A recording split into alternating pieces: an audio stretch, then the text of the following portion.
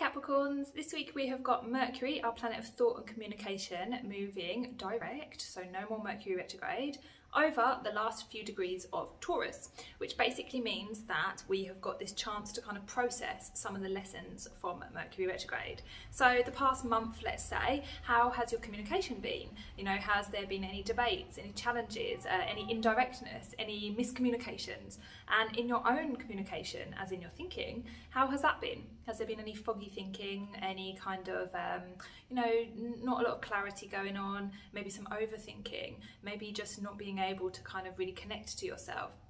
This is basically Mercury retrograde, and so now that we are in what's called the shadow period, this is basically a time where we get to process that and figure out what was going on then. You know, what was it trying to teach us about ourselves and how can we improve moving forwards? So you might find yourself this week getting some lessons coming in around that.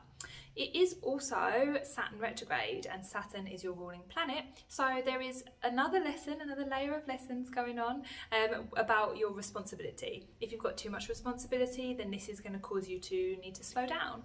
If you've not got enough responsibility there might be a kind of little increase in that department. So we have got in your cards the 5 of Swords and the 2 of Pentacles.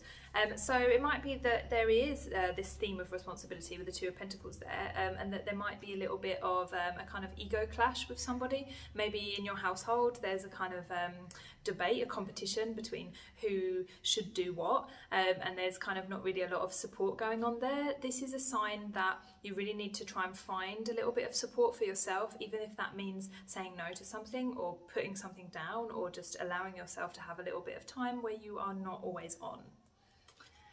So if you want to book a reading, there are links below. Otherwise, have a fabulous week and I'll see you next time.